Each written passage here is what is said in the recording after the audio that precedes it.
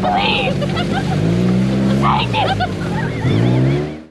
After almost 2 years of no international travel, we were so excited that our first trip back was to one of our favorite countries, Greece. We had the incredible opportunity to partner with Celestyal Cruises and take on their idyllic Aegean itinerary. Our journey began in Athens, which was a new stop for us. Celestyal took care of all of our transfers, so we had an awesome driver who met us at the airport and took us to our hotel for the night, the Athenaeum Grand.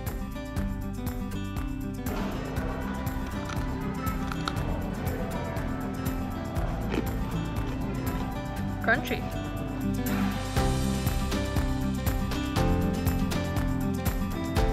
The next morning we were met by another driver who took us to the port where we started the process of boarding our ship. They said the process would take at least an hour, with all the precautions they were taking. But we were on board in no time, and our room was all ready for us.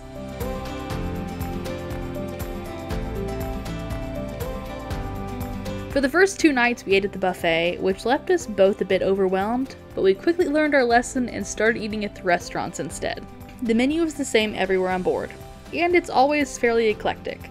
So if you're a picky eater, you may have a difficult time finding something on the included menu. But they do offer additional, more familiar options at an additional charge. Here are some snapshots of the best food we had on board. If you're of legal drinking age and enjoy a good cocktail now and then, visit the Time Out Sports Bar. They have a selection of included and premium beverages, and our bartender was awesome at whipping up a new concoction for us to try every night. By far the highlight of our time on board was the evening entertainment in the Muses Lounge. We experienced everything from a Cirque performance to an ABBA tribute. Every single performance was amazing.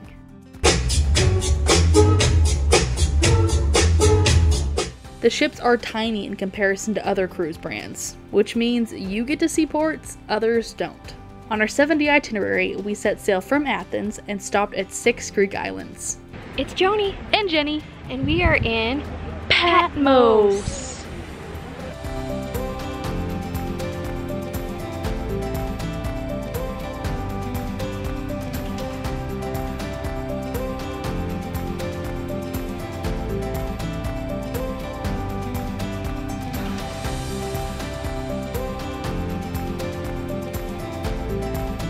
We're in Santorini.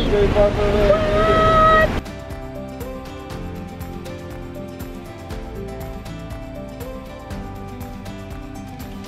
We are in Mykonos. Mykonos.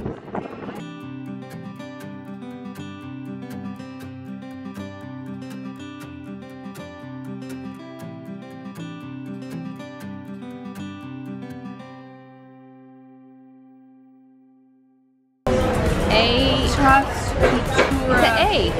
And Antica Tastura Tristina.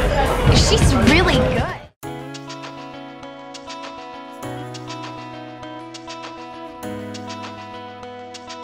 The journey ended back where it began at the Piraeus port of Athens.